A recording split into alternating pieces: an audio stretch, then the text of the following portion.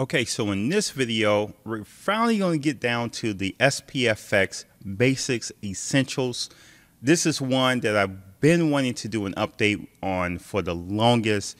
As you can see here, what we're going to do, we're going to build a very simple web part, the quick links web part. It's not going to be styled on this particular video, but in this video, we're going to walk through setting up a foundation on how to get into SPFx easily. As you can see here, just 3-4 different simple methods to make a SharePoint endpoint call to gather list data, to gather document files within the document library, talk about components, how many components do you need, how much is too much, how much is too less, and then we can talk through all the fundamentals to SPFx web part. Welcome to the SPFx web part.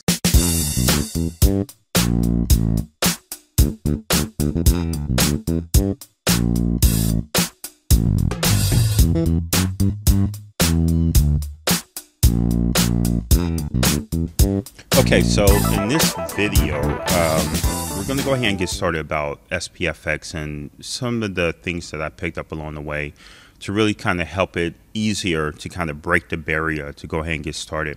So what we're going to do, we're going to replicate this quick links web part, and we're not going to build it the way the out-of-the-box web part works, right? Because there's no benefit or real value.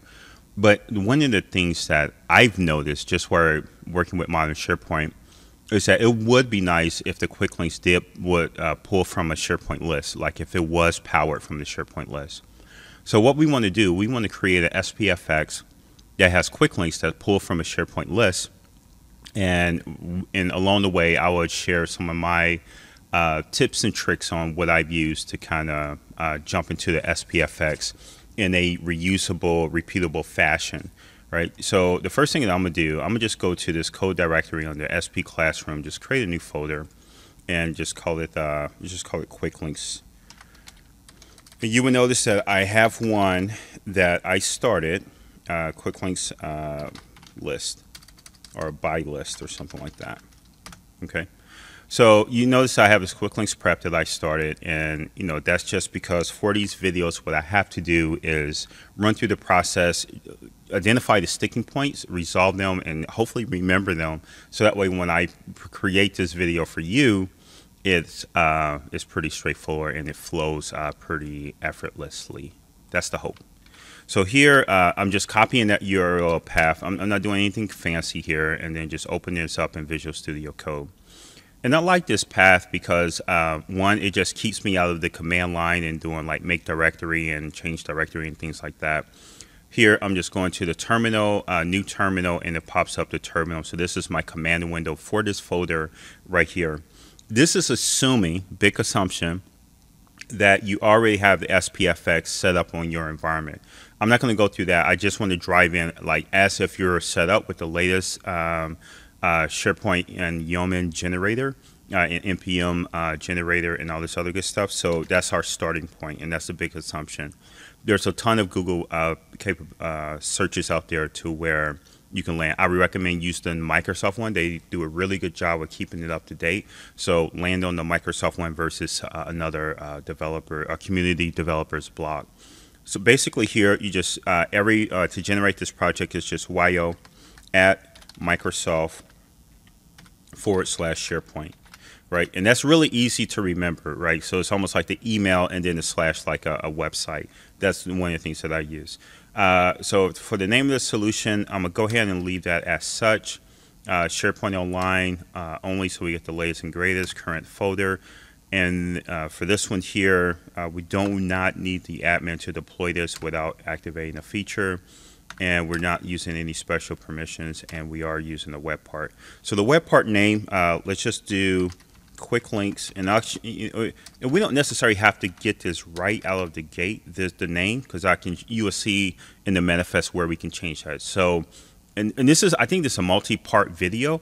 So we may not be able to cover everything in this video, but best believe that we will be able to change this and update this in the future. So just say quick links by list, and I'm gonna just run this name all together. In description, power the quick links based on a SP list. All right, and then for the framework, we're going to use React. That's the recommendation. So as it's loading, just to cover level set a couple of things. There's a lot of different options on how you can do SPFx, right? You can do it with jQuery and Angular and no JavaScript with jQuery, or even like handlebars, with just a templating service and raw JavaScript. My recommendation, based on what I'm seeing where Microsoft is headed, you want to use the React front-end framework, and you want to use the Fluid UI as your UI framework for the front end.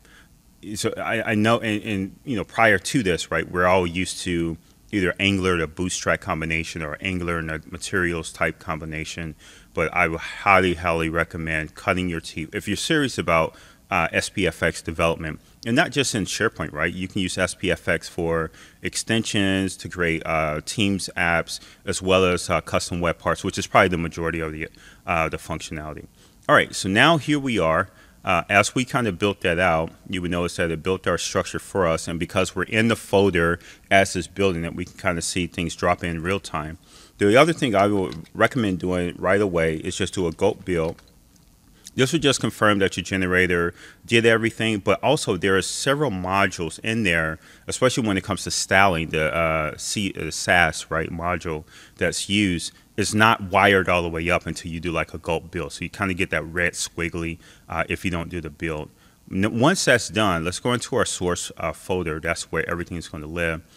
And in here, you will notice that we have our standard structure. We're going to live and do a lot in web parts initially, and then the manifest maybe, right? But this is where we really want to kind of tackle and make some changes that we kind of get out by default. So the first thing that I do, I copy the main entry module file.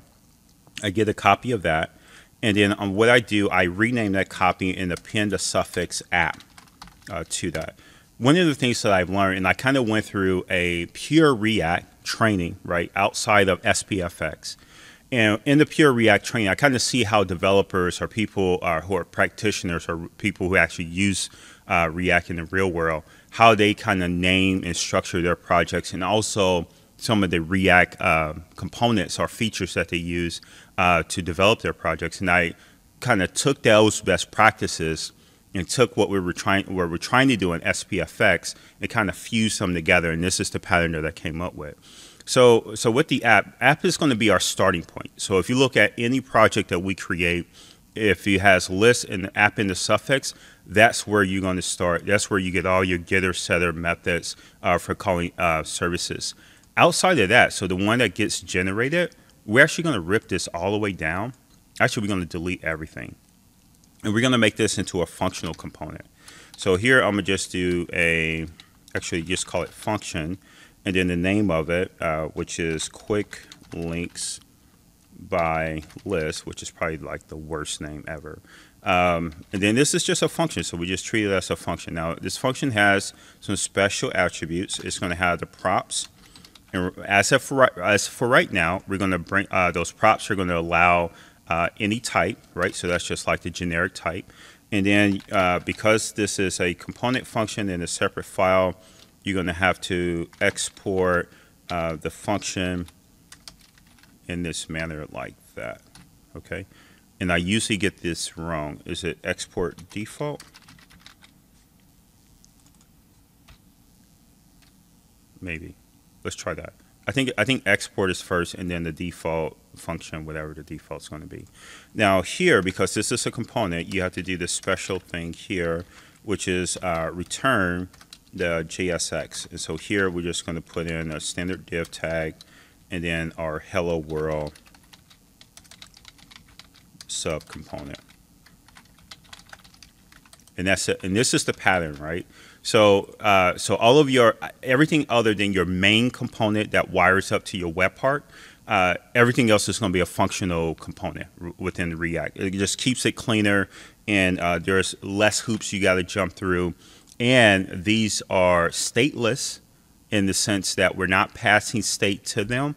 They may use the use state. I forget what they call that. It's the use state. It's a directive. It's a special name for it, but that's how we're going to maintain state. But the state is going to stay within that component, and we're going to follow the same rules that React is known for, where you use the props to pass information down only. It's only one way. You can pass a function as a property, and that's what triggers an event to the parent if you need to do like a click event or save function or whatever the case may be. All right. So for now, this is our format, and you're going to see this pretty often. Now that we kind of broke things, right, because we renamed the entry point to app, what we're going to have to do now is do all of our renaming, because right now I got two components in this project with the exact same name. So let's get rid of all this markup. We don't need any of this markup. We're going to rip it all the way down to the bare metal, right?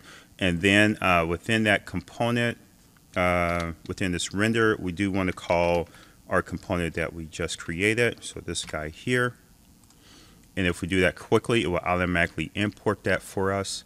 I do a Shift-Alt-F to kind of keep my formatting in alignment. And I want to say that's it for this file. Now, because I'm bouncing between a lot of files, it's very, very important. And this always catches me by surprise, is going to file and then save all, because I got changes kind of sprinkled all over the place. Now, the next thing I want to do, I'm still in my massaging phase, right? That's phase one, massage the default project into our new standard. I go to the web part, and then everywhere where I'm importing that quick links by list without the app suffix, I'm going to go ahead and force that in. And that's going to highlight the where squigglies to where everywhere else I need to change that. This is a red squiggly that we're going to have to live with. It doesn't cause a build error or anything like that. I don't know why it causes there's a syntax error for that. But it's just one of those things. That's the one red squiggly you can ignore. All right, so once we have that, I think I'm all wired up, so let's just do a gulp build. And just make sure we get a clean bill of health. All right, so it looks like we have a clean bill of health and we didn't get any errors, right? So now what we want to do is to start wiring up the web part context and pass that into our class component. Again, the model is that the web part will handle all of the properties, and of course, by nature, is going to have the default context that's needed to make Graph API calls or SharePoint REST API calls, where all those calls where credentialing and all the other stuff is done for you, other than being authorized to use the, with Graph, So, but as far as like your digest and all that stuff, you're going to get that for free. Which is the beauty, right? That's, we can focus on the logic and don't have to spend too much time on the actual authentication piece of it. Now, one of the things outside of the renaming, I forgot one piece. The other piece we want to do is to get rid of this description. By default, we have this description web part property. And in our case, because we're replicating this quick links web part here, it's probably a good idea as a web part property for them to specify the list name. So let's just do this. Let's just call this list name, and let's just call default that with quick links, right? And then just save this off. And now in the web part, this is the one thing I hate. And if you've seen my previous video, this is one of the things that is one of my pet peeves. I hate naming things the exact same name and they represent different things. It probably is the same data that's flowing through them, but they represent different things. So with that, when I come to this by list web part props, this is the interface that represent all of my web part properties versus the interface that represent my main component class, right? So because of that, what I'm gonna do, and I think this is a must, whatever name you give it, because we renamed this, all right. So whatever name you give this property in the manifest, make sure you replicate that name here. So we just want to replicate it there, and then right here where we actually interact with that property, you want to replicate the name here. And then this string here, this is just SPFx team being fancy, where they have the ability, they kind of show you a sample of if you were going to make this multilingual, how you do resource files and the framework for translation. In our case, we're going to ignore that, right? We're going to keep it simple and just assume that the language here is going to be English. So here I'm going to just have the name of the list. And really, this is just the name of the property where we ask for the list name. All right, so once we have that, this is renamed to where we need it to be. Our interface representing all of our web part properties are going to be named that. And then here, you know, I have this red squiggly because it's using the old name. Now, this is the property that represents our component class. In our component class, that's going to be this guy here. This is all wired up for you. So here, I'm going to call this list name. Do I have a different name I can use for this? List title. There you go. Look at that creativity kicking in. So for my interface for my component, I'm gonna call this list title. And now if I go back to my web part, I should start to get some other squigglies. And that's the thing, like I noticed this, right? Like if you make changes here as far as IntelliSense or syntax, from a syntax perspective, it takes a little bit for it to recognize that change. And I don't know if it needs like a gulp build for it to wire things up, but I noticed that disconnect from time to time. All right, so basically all of this is going to be wired up. This is all we're doing out of default. We haven't really modified any custom things yet. Let me just go here, make sure everything's saved. All right, so now we want to wire up our context. To wire up the context, and this is what I've learned just by building SPFx and saw the maintenance cycle with this. I've learned to pass the entire context object from the web part to the component class. So that way, as you need things, you don't have to, it doesn't force you to create more interface properties in order to bring those missing parts. It's kind of like a flow through. And that's the other principle, right? I try to do as much flow through between these different components, between the web part and our main class component as much as possible, because your maintenance story becomes that much better, right? So in order to get this to flow through, here's my component class interface. I usually just call this guy CTX, and then this is going to be the web part context. And it's surprisingly that came up for me in IntelliSense, and just by selecting it from IntelliSense, it automatically wired up my import statement for me, which is nice. All right, so now let's go back to web part, and now I want to pass that in. Again, I'm not getting the red squiggly. I should have got a red squiggly that says, hey, you have another property on this interface. You're not setting it. It's required, and none of that is coming up for me. All right, it's starting to get a little bit uncomfortable. Let me just do a gulp build. Let's just do a sound check to make sure everything's good. Everything's still good. All right, so we'll see how far we get before. I don't need that semicolon. Let's get that out of there. All right, so here I'm passing my context through. So that's going to be a flow through for me. And now I think I'm actually done with the web part for now. So now most of my focus from here on out is going to be in my main component class. This is the most important component inside this particular web part solution. As you add additional web parts, maybe they ride in the same package, right? You can have multiple web parts in the package. But as far as this particular web part in this package, this is the most important component.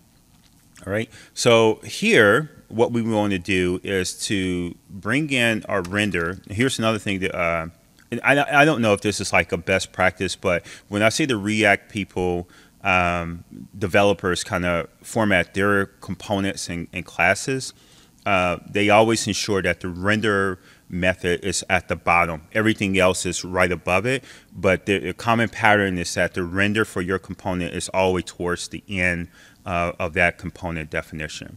All right, so here I want to do a private member, and it's just call this client, and I'm going to bring in the props here, and then there's my context, and then I want to bring in my SP HTTP client, and this is our main client. So for this solution, like I said, this is going to be a multi-part video.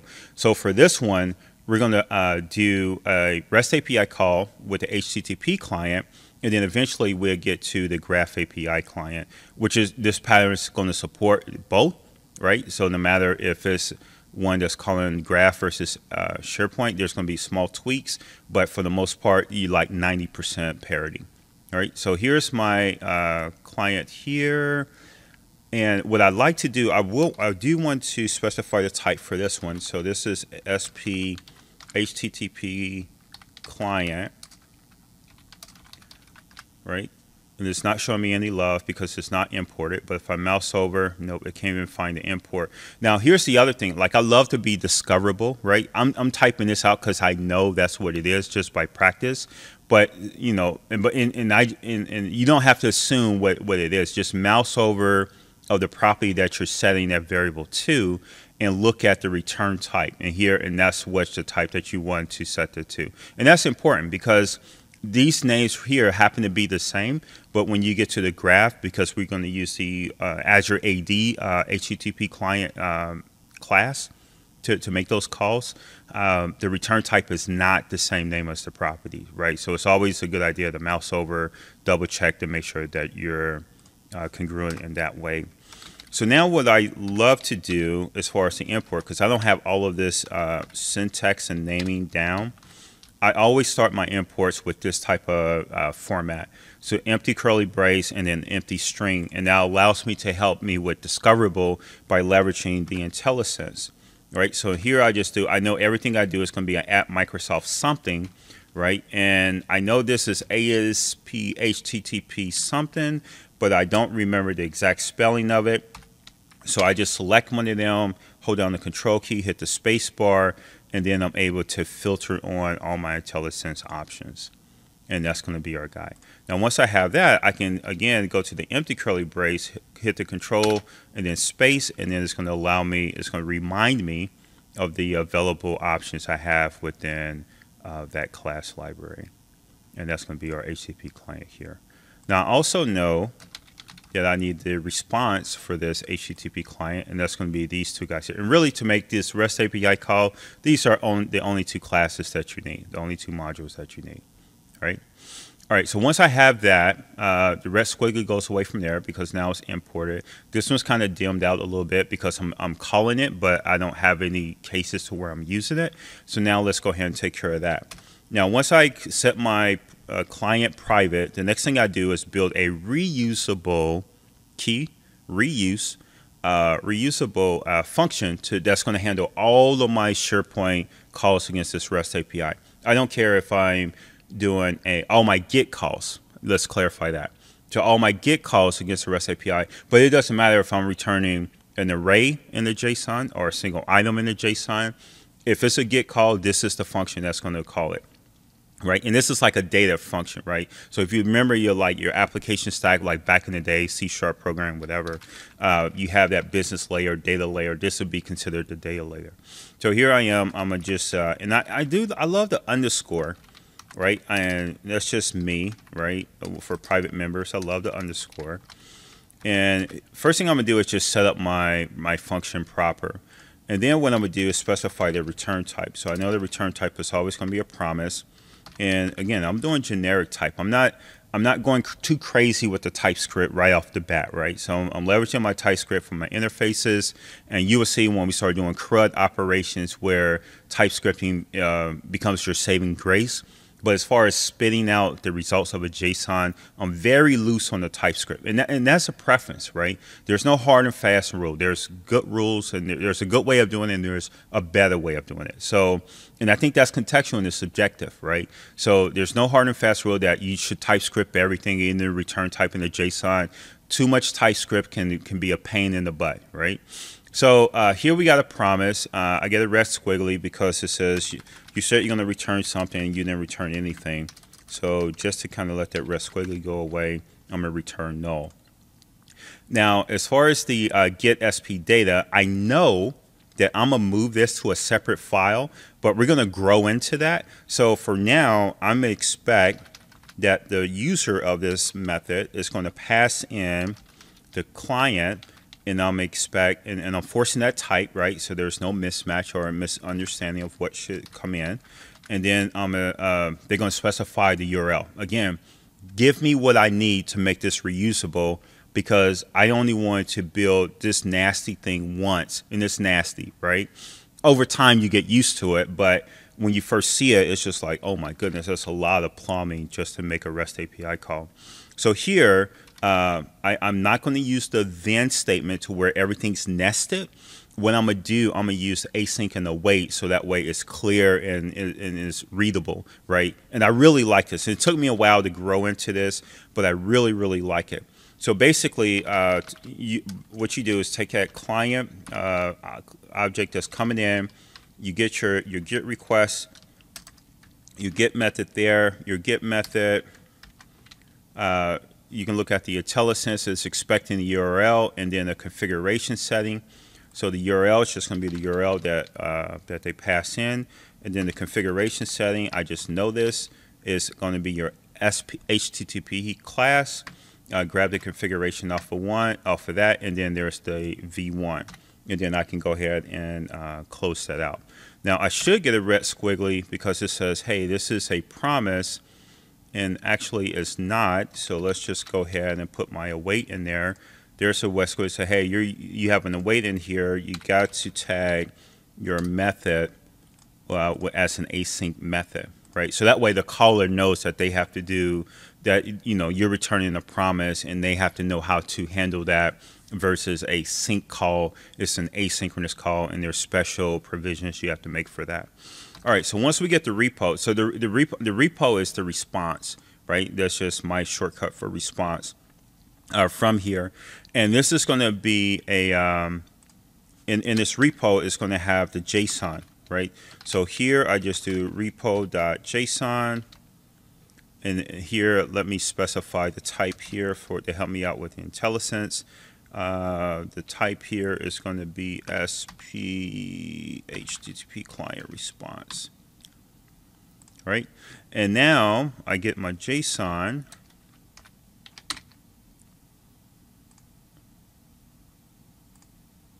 Hold on, something's not right. Something fell off. Why am I getting... What do you mean you can't find it? Oh, because that shouldn't be repo. That should be RSP for response. So here's my response.json. And then once you get your JSON, just return that back. And this will be a promise. All right, so Shift Alt F, and that's it. Those 3 lines of code is your reusable method for making any SharePoint data calls. Now, what REST API GET methods, right? So now, what I want to do is build a business function, and my business function is going to be get quick links.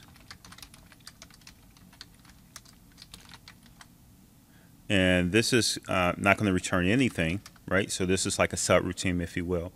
And it's not going to expect anything, right? There's no parameters to pass as of yet. We can always refactor this to grow it if needed. But this guy is going to encapsulate everything. It's just going to say, hey, get quick links. And once you call it, it knows which URL to bring back, which URL, service URL to use to make that call. So let's just hard code this. Let's just go to site contents. This is my dev site collection, and I recommend, and with the dev site collection, as you can see here, I have my own app catalog enabled. You enable this using PowerShell. So you just run a PowerShell against the site collection, and then this will allow you as a developer, because again, there's only one tenant. I'm always going in with the assumption that you're only working with one tenant. There's probably a non-prod tenant for testing the latest releases and things like that.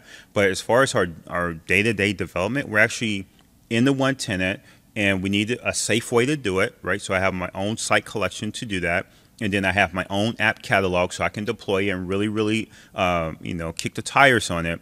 But yeah, that's something that you have to enable using PowerShell. So here, let's just create a new list. It's just a blank list. Let's just call it quick links. And for convenience, we'll have that show up in the navigation for us. And then here, this is going to be the title of my link. I need to add some more columns. Let's just do a single line for the URL. Let's add that in there, and let's just do a brief description, a single line for a description. I don't want it multi-line, right, because I want these descriptions to be small. There's no need to be more than 256 characters. And then I probably want something like a sort order.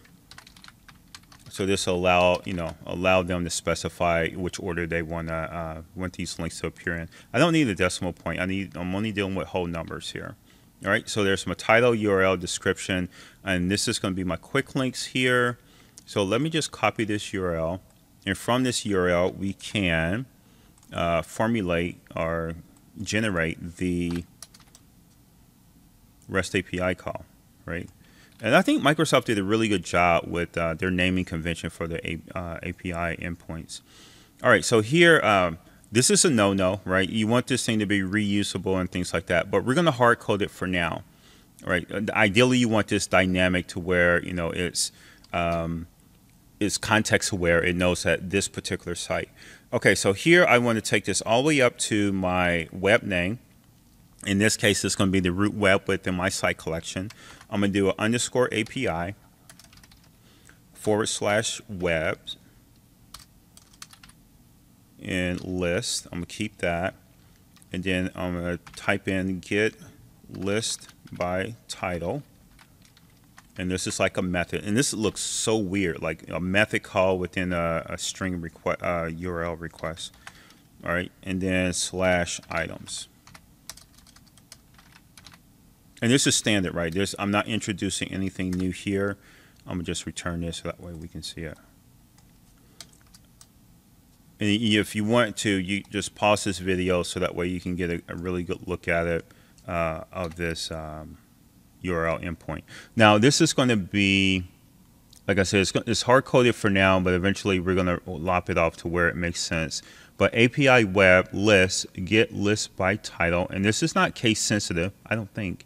And you just pass in the list name as a string, and then /items, and that's going to return all the items for that. All right, so that's the URL that we need.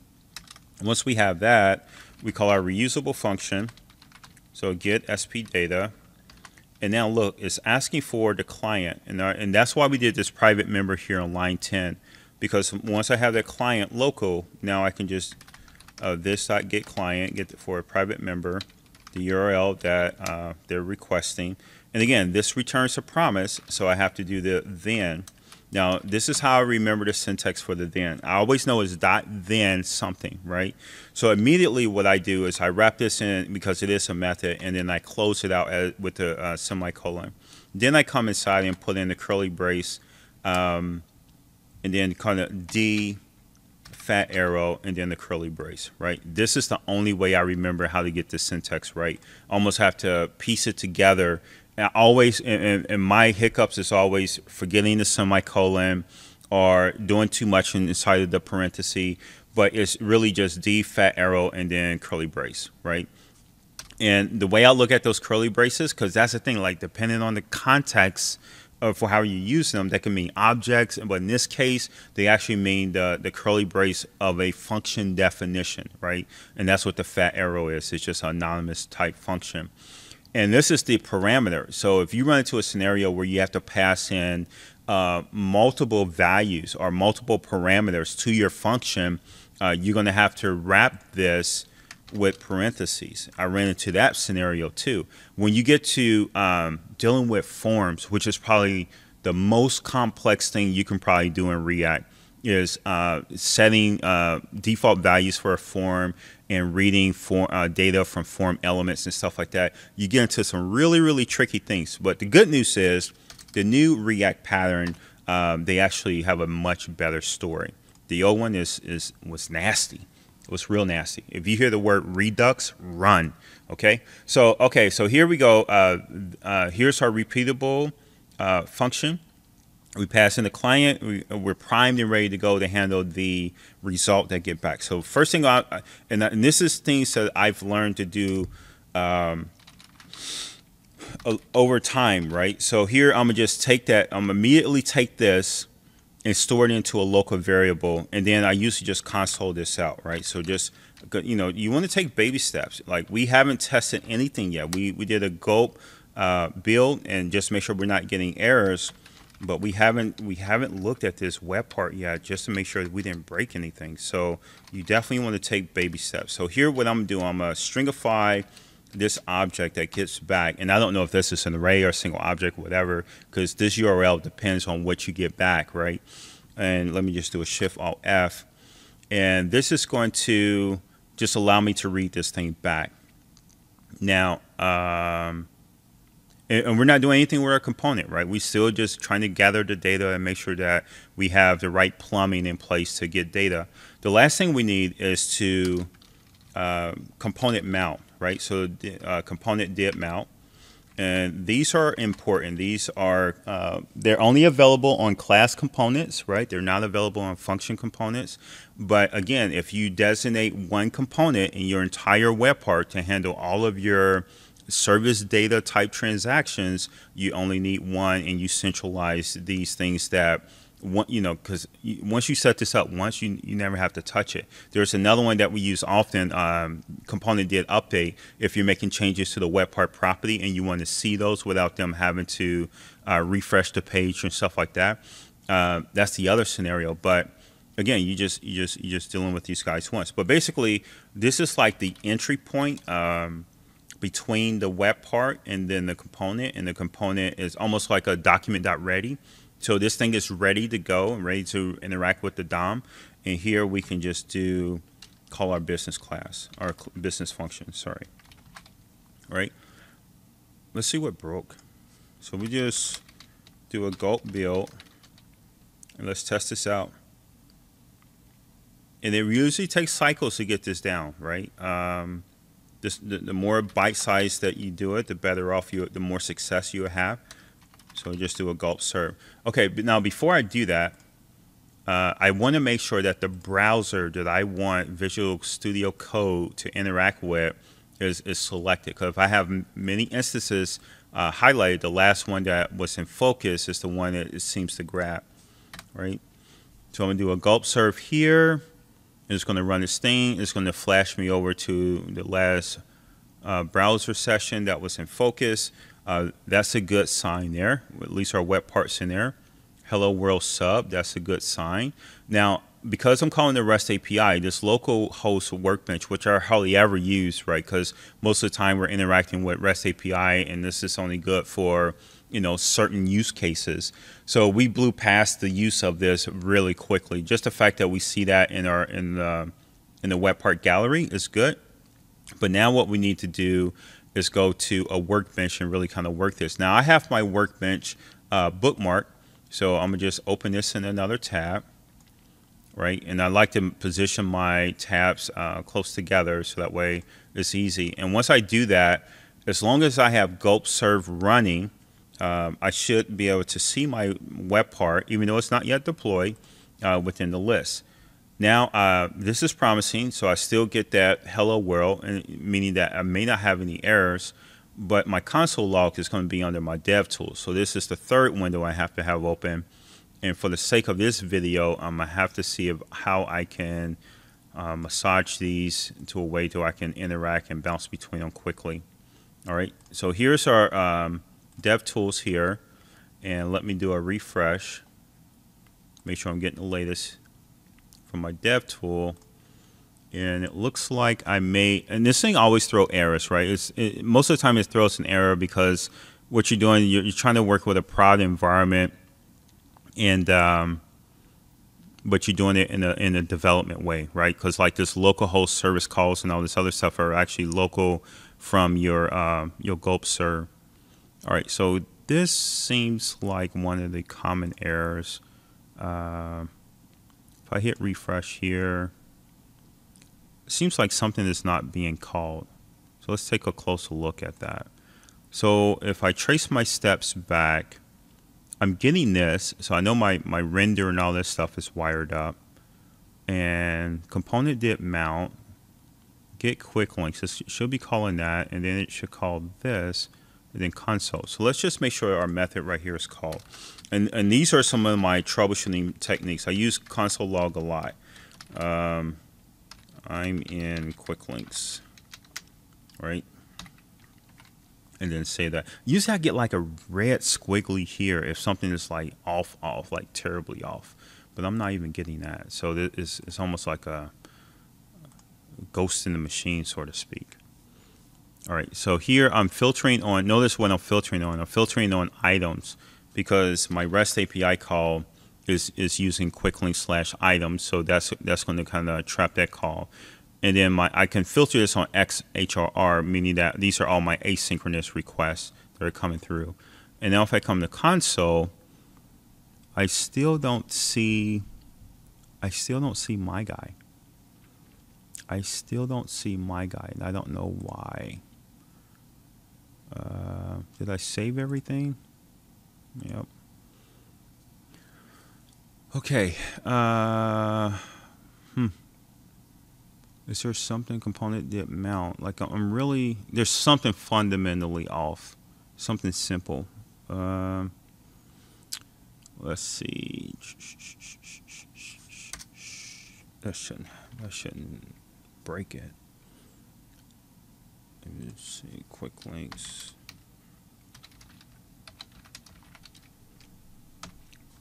Another thing that I noticed that sometimes when I'm doing this save, I have to make sure that this thing finished building because it's kind of like a build and refresh. Like I'm manually refreshing it, but I have to make sure that my build cycle is done.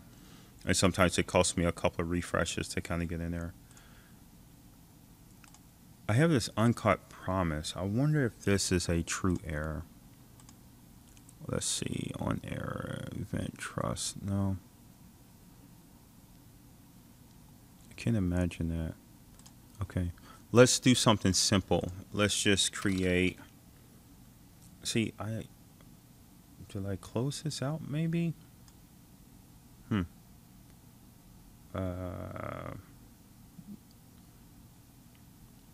This is weird. Let's go higher on the line then. Component mount.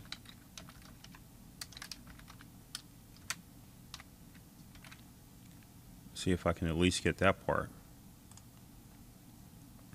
Hit refresh and see what happens. Wow, I'm not getting anything. No, something's. Is this the right component did mount? It is right?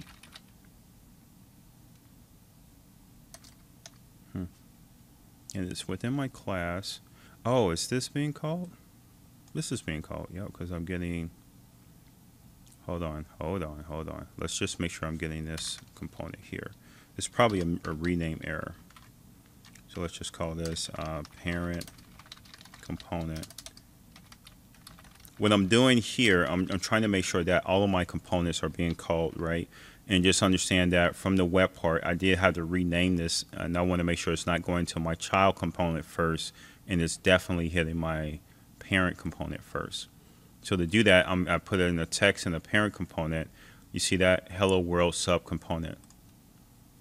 The parent one did not come up. So that's a really clear indicator that something happened with my renaming exercise. So if I go here, quick link app, this is app, and this going to do is everything else is standard. Oh, see that? I'm calling quick link app, which is actually nothing because my module is incorrect. I'm surprised this worked, right? Like, I don't know why my gulp is not catching. There's a couple of like squiggly lines that I was expecting this thing to catch, and it's not. So I just hope everything's wired up correctly. All right, so now I wasn't calling my parent, and that became a parent, but it was calling my child because my child is the only one that has hello sub component. Now if I look up here, let's just do this. Let's click on this quick fix. Delete on the unused definition. So that's going to make that nice and clean. And again, because you're coming out the gate with a bunch of things that are part of your project template, so you just want to make sure that you're crisp on how you on what you're importing, because of all your changes and manipulations. You make sure you're still only working with what's good. So here, let me do Shift Alt F, get my formatting right. Now I should either get, I definitely should get the console out. I'm expecting 2 blocks of text here. All right, that looks better. And I expect, good. This is good. Get list by title. Or I think it's get by title. It's not get list by title. I thought that seemed a little verbose. So here, through an error, it says that that was not right. So let me say that. And that's all you do now. Now it's all refresh cycles. And check, refresh, check and refresh, check and refresh. All right, so now we got, we have our list. It has 0 items in there, so we probably should put some test data in there. But at least we have our list. So now it looks like our call is coming through. Let's go ahead and put some test data in here. So let's just call this Yahoo. And then we're going to send it to this guy here. And then test Yahoo description. And then sort order, let's just call it 1, right? And then we just get one more in here. Just call this one Google.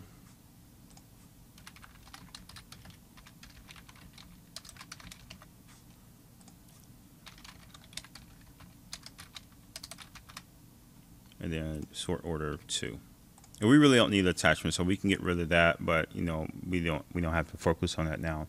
All right, so now that I have that test data there, I can go back here, hit refresh, and then you know I get something, right? And it's more than what I had before, so that feels right, even though we probably have to go to another step to verify that that's actually it. Okay, so now the other thing I want to do is that I want to save that, right? Because now I'm ready to render this JSON that's returned from this call into my component. Now to get that, now here's another, like I love being able to discover, because you're going to be dealing with a bunch of different REST endpoints. The JSON format is going to be different for each and every scenario. So when I'm exposing here some of my discovery techniques that I use to say, okay, I'm working with this API, what's actually being returned, so I know, you know, what property names to use and all this other good stuff, right? The most important thing though is, where does this array start? And every endpoint does this in so many different fashions, because they are using metadata in addition to everything else that in addition to the real data, right? So this one looks like it's going to start on this value object, right? And that's important. So now when we come up here, we look at this D and say, okay, you're starting at the very top, but I actually need you to start at value. That's what my array, that's what I'm expecting my array to be. So I can make that change there and save it and do all this other good stuff. All right, so in order to use this guy in the component, I have to do that via a state. A state meaning that properties, these are values that are available before the component renders and before this render method executes. But because we're dealing with dynamic data and we have to go and fetch this data, we need to store that into a state, because the component render is not going to wait until everything's there to push. It's an async call. So what you have to do, you have to use state that says, hey, this thing is coming. Once I get it, I'm going to hydrate this particular item. And then once you hydrate, you know, it's going to, and it does all the hydration and detects that it's ready and render and all the other stuff for you. So that's something you don't have to worry about, as long as you're playing within the rules of React. And that's what states and properties. So if you look at this component class, and again, this is why things get a little bit confusing, because you have to extend this off a base class, and then you have to understand which parameters to pass it. This empty object on the end, this is actually your state object.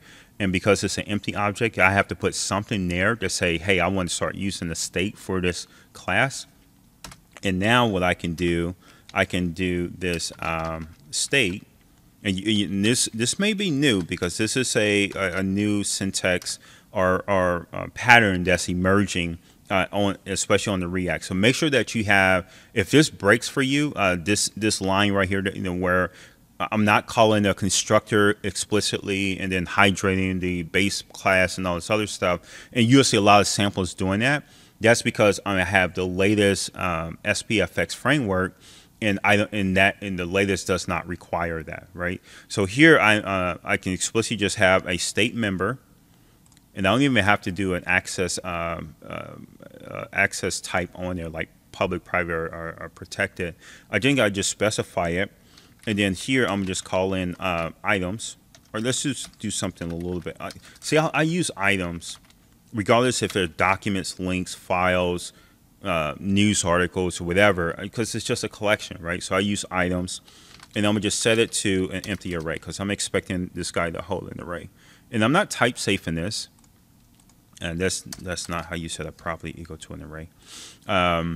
I'm not type safe in this at all, right? I'm going with generic, and it's going to cost me some hoops to jump through, but I think your maintenance story is that much more easier. It's better, right? I think your maintenance story is better. So now I have this state wired up. The only thing I have to do now is when in my get quick links, when I get my data back from my reusable function, I just really need to, I can get rid of this now. I just really need to this dot set state, right? And I need to pass in the object, and I'm gonna tell it the member that's in there. I need to set that to data. And I'm telling you, it took me a very, very long time to understand in what context did I need a semicolon versus a comma versus nothing, right? And that just come to practice and really understanding like the different objects that you're working with. And that's what makes JavaScript in general tedious, right? Because, you know, everything is everything depending on the context, right? And so like you're treating functions like properties, and you need a semicolon, you don't. I don't know, but I'm not going to get into that. But it's just understand, if you're struggling or fumbling with this, best believe that's normal. And over time and over repetition, it would all come in together. When to use semicolons, when not, when you use commas and all this other stuff. Understand when you're setting objects versus properties versus a variable and things like that. All right. All right. So that's just going to come with time. Okay. So now that I have the set state here, I'm hydrating my internal memory. So imagine like this is just an object in memory. So I'm hydrating that in memory, and to pull that out, I just need to let's just wrap this in a div tag. Just wrap this in the div, and then I'm gonna just I'm spoon feeding you this on purpose because I want to walk through everything step by step. So here I'm just JSON stringify because I'm dealing with an array. So because it's not a single value, I have to, I have to stringify it, right, to kind of make sure it's everything in the array is displayable, or my render method will spit out. So here I'm just doing state.items, and just I should get this consoled out, and actually it's going to be on the UI because it's in my render method, and that's a beautiful thing. As ugly as it is, that's beautiful. That's a beautiful thing. So that means that my state is working as expected, and now this guy is ready to be passed to my item here.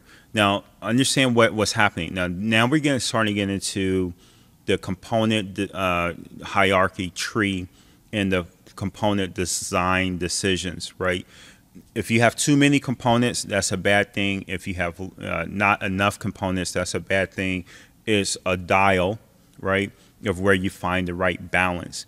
And it's subjective, right? Initially, you probably won't componentize enough, or you may componentize too much. And through your maintenance cycle, that will be the lessons learned.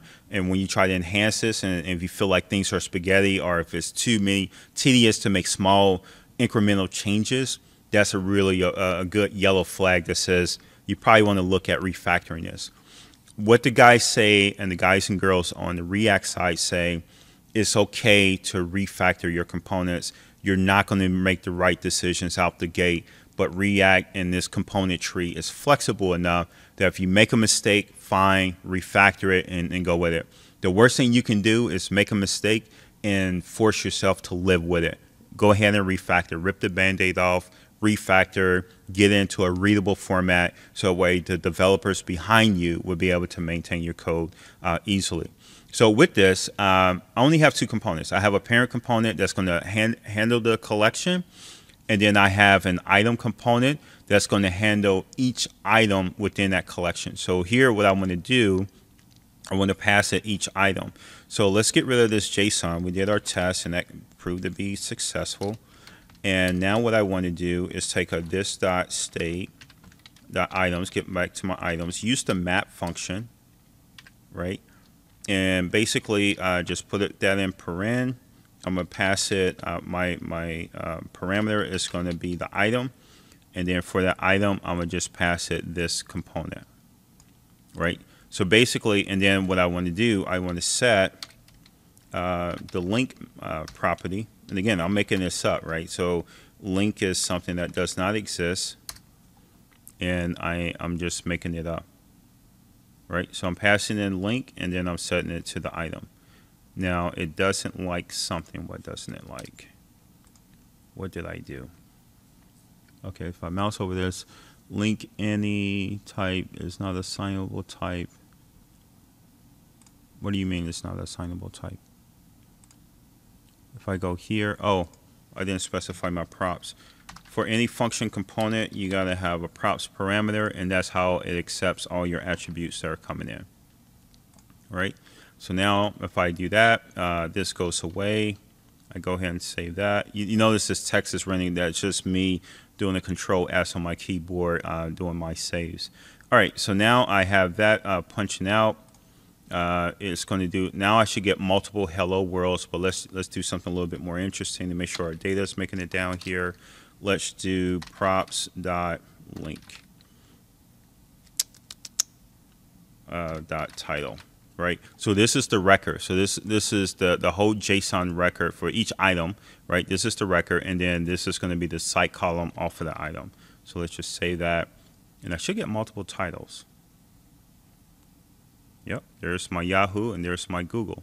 All right, so now I'm comfortable. I'm getting a little cocky now, right? Because things are starting to work. So now I can really start to dress this up. So now I want to do an href and the anchor tag. I want to go ahead and because I want to link this, right? That's the whole purpose of it. And then here, nope, I want to do props.link.url. That's my URL. And then underneath that, I want to do a description. Again, this is all for that one particular item. Okay. This one says that you need a container tag, right? So this is weird, right? With a container tag, if I don't want to introduce any additional HTML, right? And you will see this in a minute, because basically what we're going to do, actually let's just do it now, but understand that there's an empty tag that you can wrap to kind of satisfy that error that we just saw. Because as soon as I introduce this div here, it says, oh, you got multiple parents, right? You need a single parent to represent the output of this component, and then you can do whatever you want in the middle, but there's only one parent, or there's one outer container. So most of the time you want to do a div, but sometimes you don't have an answer, right? Especially when you start dealing with different components, right? To where you want to chunk things out, like just a snippet of HTML, you want to chunk it out, and maybe it doesn't warrant another div container around that. You're just introducing more markup than what's needed. So this empty tag it comes in handy in that scenario. But in our case, we actually want to pass in li, and then we'll go to the parent and make sure this is still wrapped in the UL. So okay, so for this one, what we want to do, props.link, and then we want to put the description here. And you probably wonder, like, okay, where are you getting all these names from? Oh, those are the site columns. And I know the names because we named them, right? So these are all the site columns, the internal name, not the display name. So it still frees me up to, if I wanted to say, link description or whatever on that SharePoint list, I'm just changing the display name, and it doesn't break my my call out here. All right. So now this is saved. Let's go to our component here. Let's just make this an UL versus a div. I think we're done playing with divs for today. and then we go ahead and save it. So now if I go here and hit refresh, there we go. It's not the beautiful thing. I mean, I don't have any CSS, right? What did we do with our CSS? Did we rip that out? Oh, I forgot this. So in my massage phase, I get rid of all of this. This was this was so misleading when I first start working with this. Normally what I would do, I keep the container, because usually I don't know why, but I tend to keep the container. Everything else I just destroy. Get out of here. Get out of here. And I hate that. And I hate the CSS on that, because what it makes it feel like is that you can nest a grid system, and with the Fluent UI, that's far from the truth, and your spacing is all out of whack. So I delete it so I don't accidentally back into it and then end up fighting myself. And that's what you're doing. You end up fighting yourself because you're trying to massage your custom piece of art into some, a predefined CSS layout or pattern, right, for your web part. Delete all that, get it down to the bare metal. And then, so this white space normal is not going to hurt anything. It's at the container level. We can override it, and I'm comfortable with that. So let's give it. So to say all that to say, there's no CSS on this, right? So this is going to look ugly. It's not styled yet. And when we get to the Fluent UI, you will see how we can leverage most of those components and be able to rock and roll from there. Outside of that, I want to say that's it. I do want to highlight some of the reusability though, right? So let's get rid of all of the console piece that we've created, and and let us imagine, let's get rid of this one too, that we wanted to bring in links not only from a custom list but also from a document library. Oh yeah, and we want to get rid of this nastiness here, right? All right, so let's do first things first. Let's dynamically create our URI for our REST endpoint. So to do that, what you want to do, you want to go to private underscore, just call it web URL, right? And this is going to be a string, and we say that equal to this dot props dot context dot page context dot web dot absolute URL. Right. Again, because I brought the whole context into my component class. Now, if I I have everything at my fingertips. I'm not going back and manipulating my interface just to kind of bring this new element in. Again, it's lessons learned. I just learned that over time, and it's just one of those things you kind of grow into. So now that we have this our web URL. We can do, if you spell this right, web, and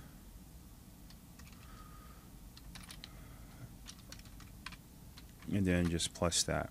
And this is going to be the current web, and everything else remains true, right? You probably want to go through the exercise to have them, because we have a web part property for them to pass in the name of the list. So you probably want to go through that exercise to go ahead and get that wired up. But for now, we're not going to do that. All right, so now that this is wired in, let's just make sure that we're still getting data. Now that we made that change. Nope, we're not getting data. Why not? What's going on here? 404, what do we got? Let's look at the request header. Oh, isn't that nasty? Oh, look at where my workbench is. See, I took I'm in a different site collection now that I made that dynamic. No harm, no foul. That's easy, right? Your workbench can be anywhere, right? You just need the suffix here, underscore layouts of 15, whatever. So now if I go to this guy, let's do this. Let's open this up in a new tab. And let's copy this. And let's manipulate this to bring in the workbench for this particular site collection, right? So now if I do layouts / workbench, you don't worry about the 15. It'll resolve itself. All right, so layouts workbench. Now here with my workbench, and then go ahead and grab my quick links web part, and I'm ready to rock and roll. Right. So now this is going to render because I just told it, say, hey, get this URL dynamically based on the current web, not site collection, web. So if you're a subsite on their subsite on the subsite, it's going to be that current web. And then you can go and then create the list and all this other stuff behind the scenes. Right. So now what we want to do, let's take a look at, site content so we see what's all in this particular site. And we have documents, right? And this is a bunch of sample docs. So let's just take this. Let's see how reusable this pattern is. So now I have same web part, same quick links, whatever. And in addition to getting my quick links, I also want to get documents, the documents from the document library on the same site. So here I'm just do this private get documents.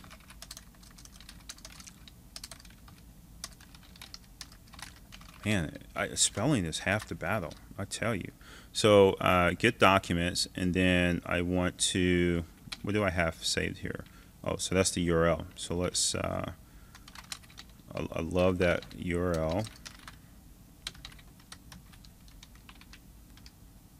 And then you get that there. So basically what I want to do, I just copy the definition of this guy, pump it here. The only thing that I'm doing different is shared documents. Now this is going to break. I'm going to let it break, and then we'll walk and see why this broke. And it could be, I don't know, maybe this will help you out if you see it. So this is going to break. Get by title, shared documents. It's still going to be dynamic. It's still going to bring back items. And that's the thing, right? This REST API call works for both lists and libraries. But understand when you're dealing with a library, you're dealing with a different animal, because what they do, they separate the files and folder collection from the metadata associated to that collection, right? So this actually will give you both. You just have to understand there's some tricks or a few hoops you got to jump through, but you can get both the metadata and the files related to a document inside of a document library. All right, so what I want to do, I want to read this out. So let's just do a console.log here and just say documents and then JSON stringify. Read that out, just make sure the format's good. Let's save this. Go to the console, hit refresh. Let's see what happens.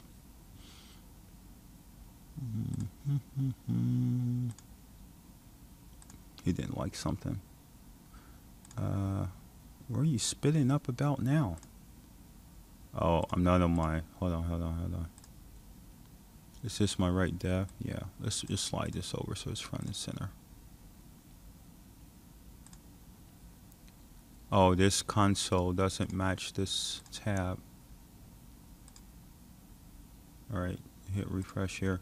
This is not going to work. I know why. I just want to make sure this was a 200. Our docs is not going to work because we didn't call it, right? So if I got a component mount, you have to call it, right? This guy should be calling all of your business functions so that way they can do what they need to do.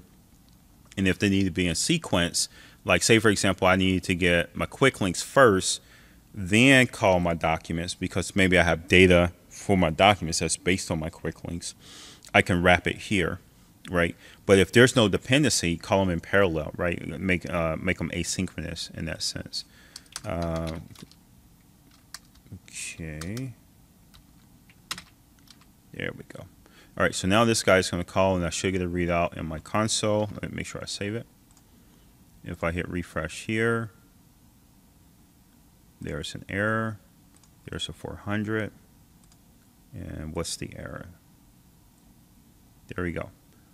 This is not valid. What do you mean it's not valid?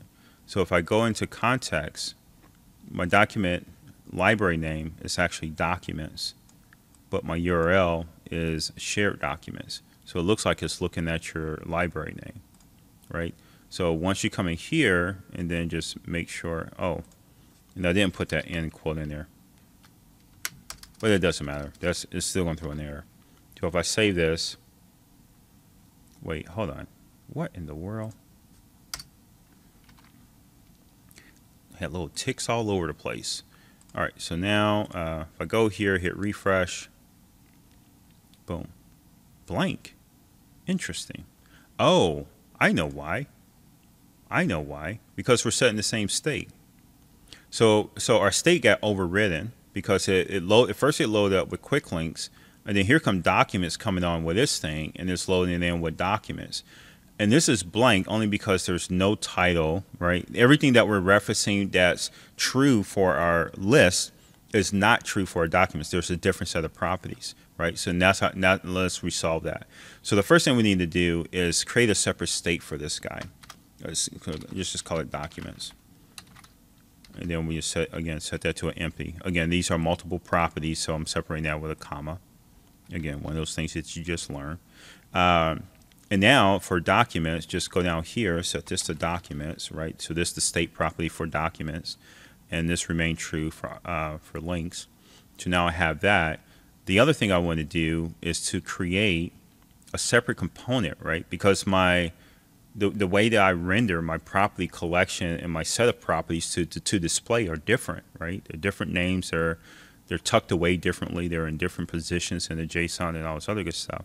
So basically, just go to this component, copy it, paste it in, rename it. Let's call it quick links.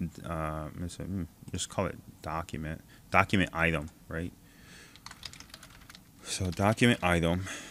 Actually, I probably want to rename this to, let's break some stuff. Quick link item. This is that refactor I was telling you about, right? All right, so now that I renamed this to quick link item, I want my component names and all the other stuff to follow. Quick link item. And let's copy and paste. Let me copy this and then paste it everywhere I need to update the reference. If I go to my item here, it's here, and then here. Oh yeah, and look, I got that for free. Interesting. Okay. All right, let's see if this works. I just want to make sure my renaming and all that stuff is right. Okay, so I'm back to square one. And now I have a placeholder for my document item. So now if I go into document item, let's just rename this and make sure we stay true to the game. So document item. And then rename this guy here, rename my export there, and I should be looking good. And then basically, we need to look at some JSON to really understand what we're dealing with. So if I go back to my console and let me look at my network here, I have two. Notice this one, look at that URL, get by title documents, and that's my quick link. So if I open up my documents and see what I have available, I'm gonna pretty much have a little bit of nothing, right? Because the thing I really want to get into is the file. And again, this only going to bring back the metadata related to the file. And I don't have a lot of custom columns on that document library, right? So I can spit out, just to make sure I'm getting something, right, and get things wired up, I can spit out created and modified. So let's do that. Those are going to be things that I can at least confirm that that's working. So here, let's just say, let's just use the whole description. So let's call this created. And then get a new div block for modified. And then, you can put a label in front of there. Just modified, colon, and then this one, created, colon, right? And then just save that off. All right, so now I need to go back and get some real stuff for this. But I want to see this render, right? I want to make sure everything is wired up, and then I'll go back and fix the property story later. So here, let me just create another block here, and maybe put a div block on top of it. No, that's too heavy-handed. Let's just do a H3. I want to be crisp on when my documents start. Ooh. Documents, right?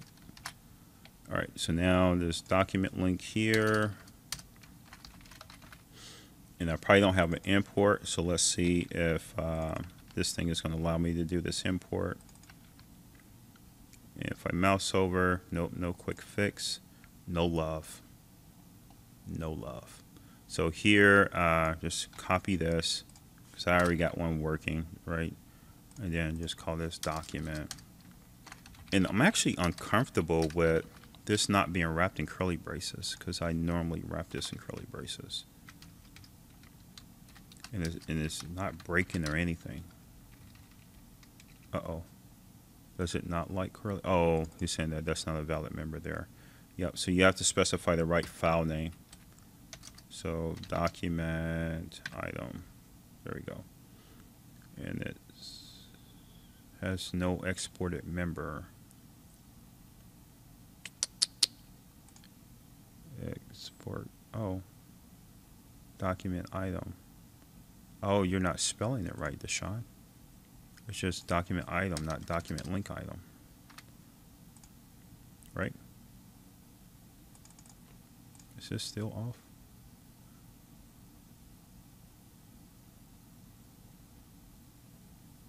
Okay, let me make sure everything's saved.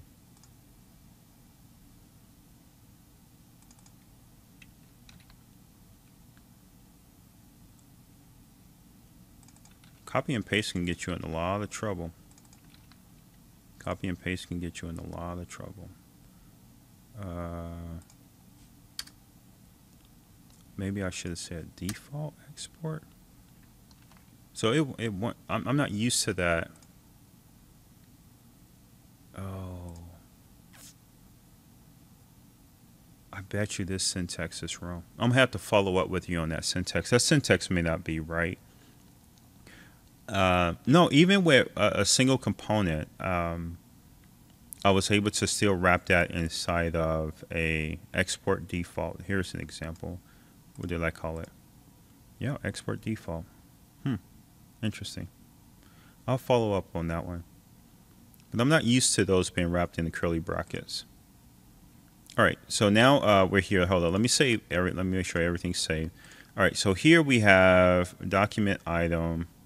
Here, we're doing the same spit out here. Instead of items, we're actually doing documents.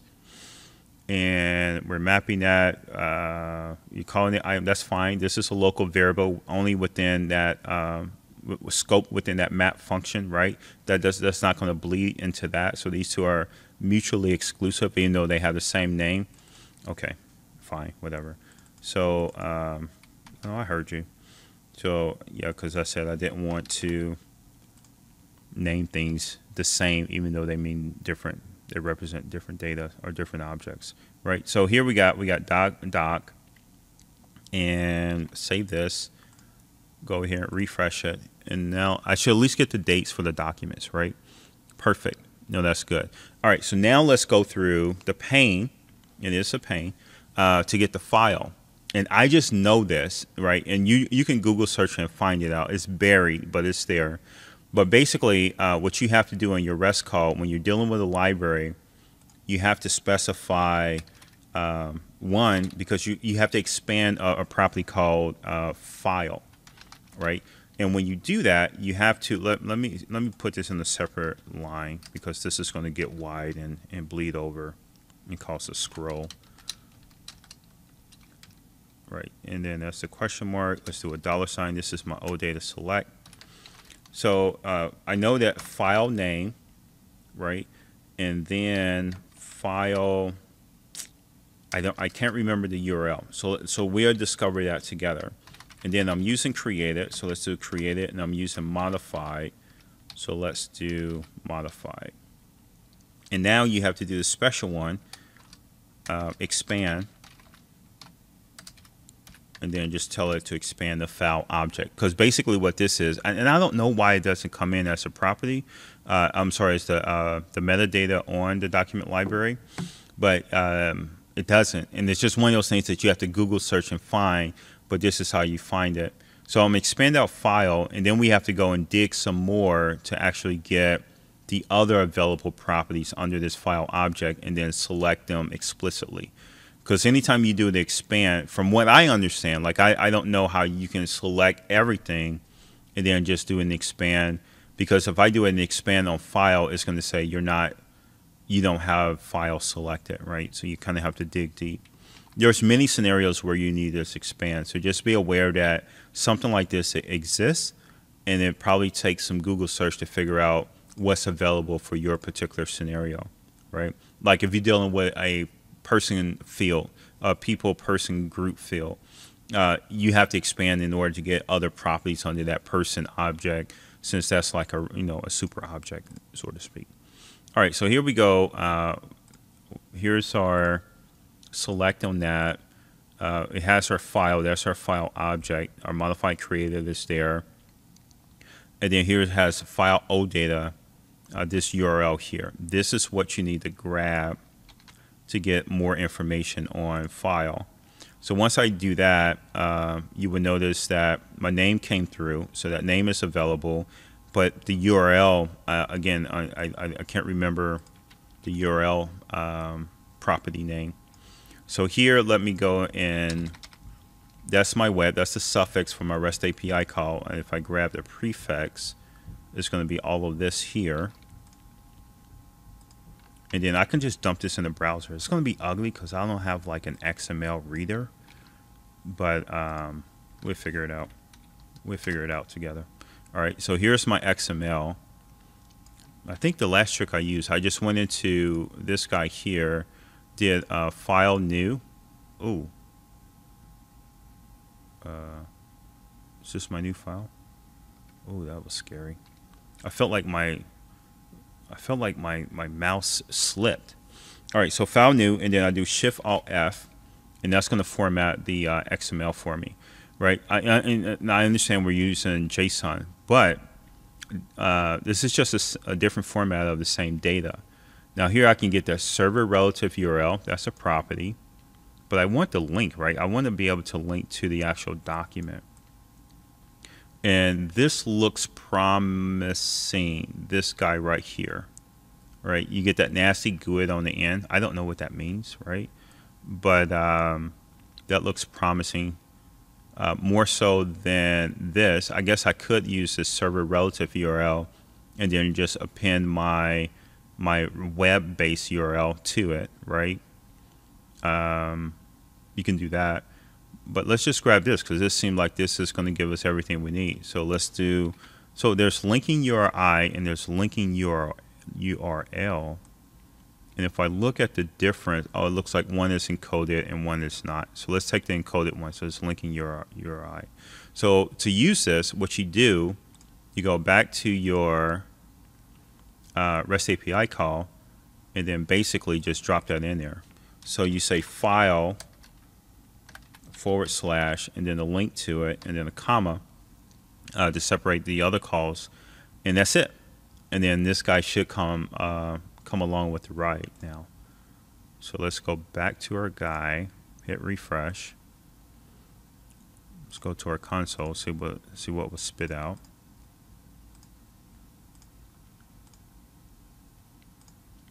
There's our name, and that's it. All we got was the name. I think this was a situation where our refresh was faster than the build. So now let's try it again. Nope, it wasn't. Something's off. What? Did I not save it? Nope. You got to save it. See? If you make changes and don't save it, they don't work. It doesn't work. It's web technology. All right. So let's go here. All right, so there's our link URL, and then we're ready to rock and roll. Okay, so now we're wired. I mean, we have this file here. The file name is easy. This is, I probably fat fingered this one, so I'm gonna copy it. And now we go into our document item, and the file URL is going to be this guy here. So understand our link represents the record. The property name is file, and then which is an object, and then the inner property within that is going to be the linking URL. So that's going to take care of that.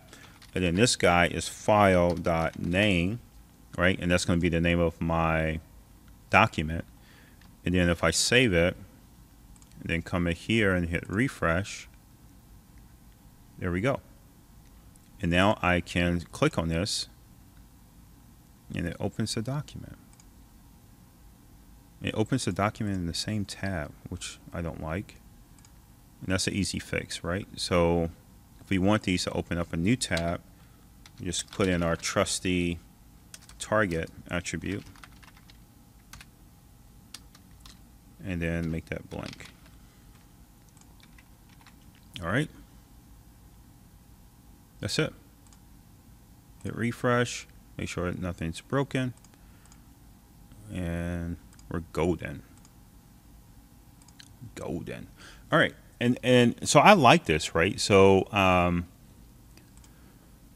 like I said, it's a reusable pattern. I showed you how to bring in both an example from a list and a library. Now you can grow this thing however you want.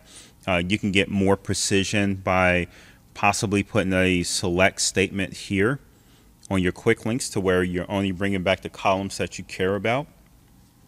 It's probably a good idea, especially if you're expecting like tens of thousands of items in there.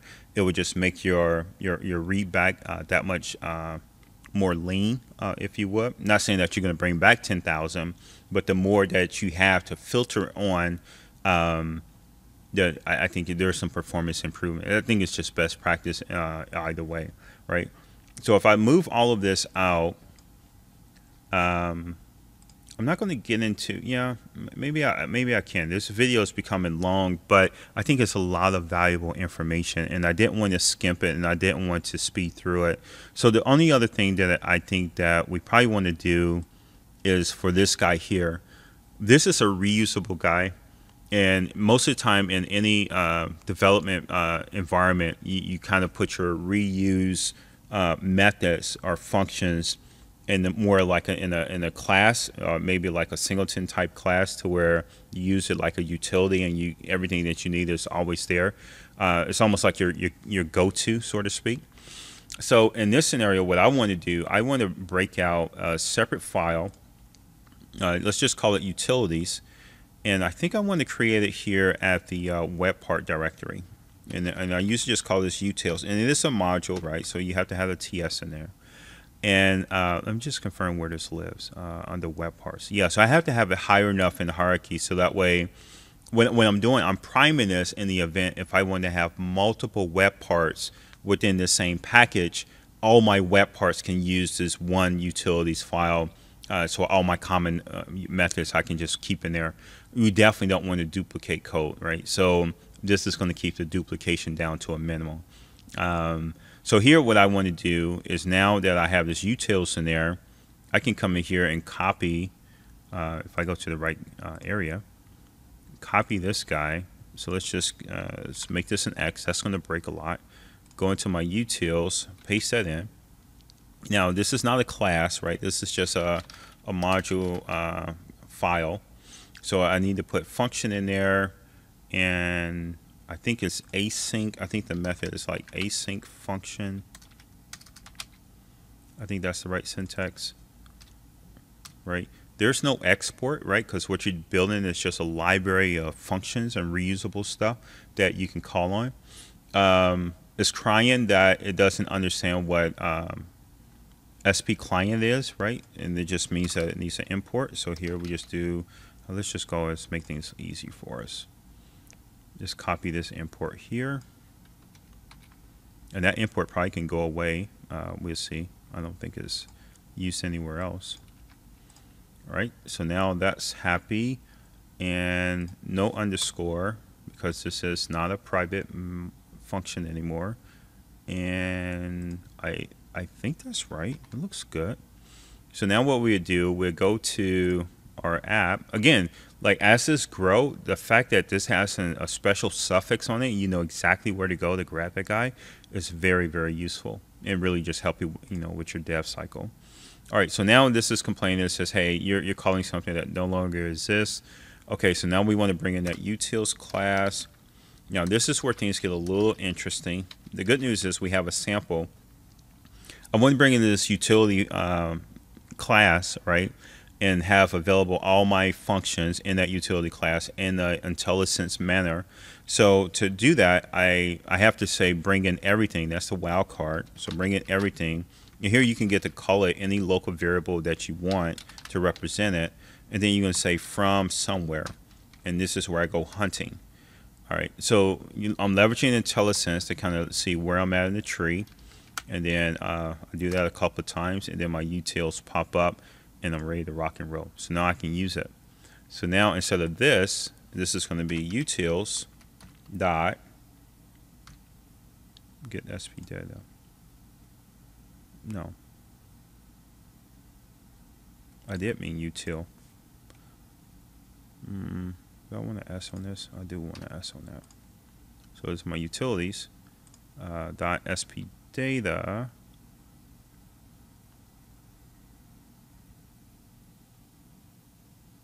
Okay. What's wrong?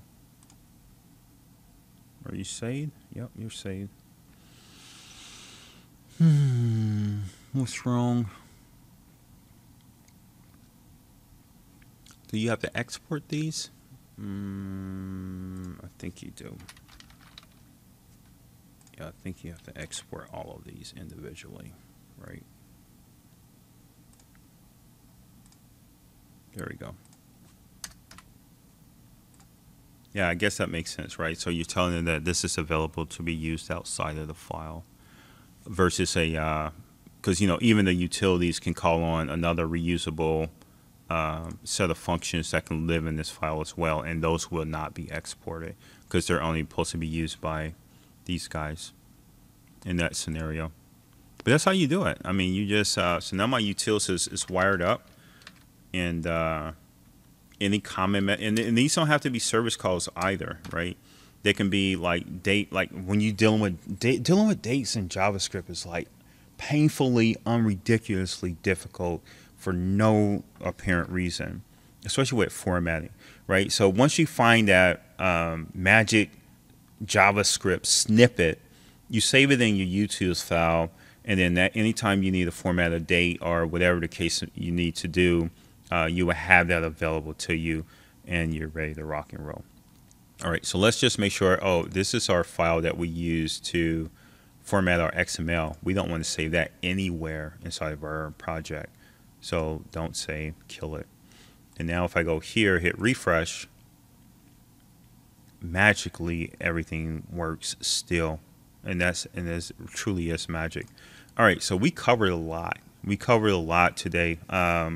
Again, a lot of this is opinionated, but I think when you're dealing with SPFx, one, you have to make a decision which path you want to go out.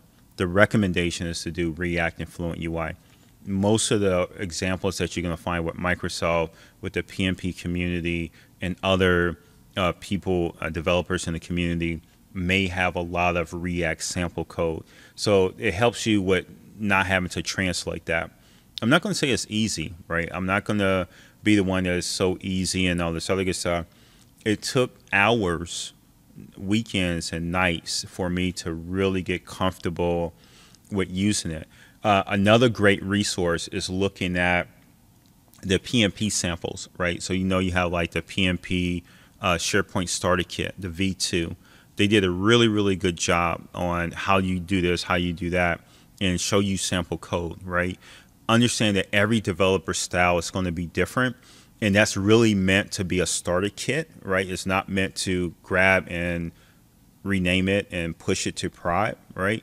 So it's really meant to be like a starter kit. As a developer, you use it as a launching pad, then you style it and you do whatever you need to do around that. But it's super duper important to understand which path to go down, because if you just do a generic Google search on SPFx and modern SharePoint, you're going to get a lot of articles all over the place. You're going to have people with Angular samples, Mustache, pure JavaScript. There's going to be a lot of opinions. Some of them may be TypeScript heavy, like TypeScript overboard, right?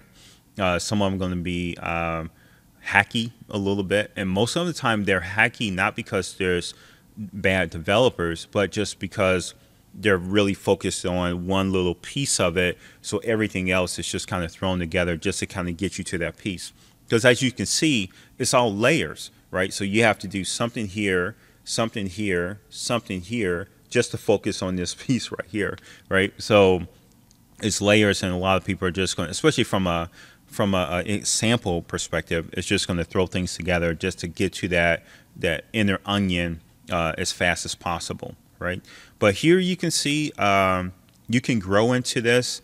This has a lot of reusable pieces.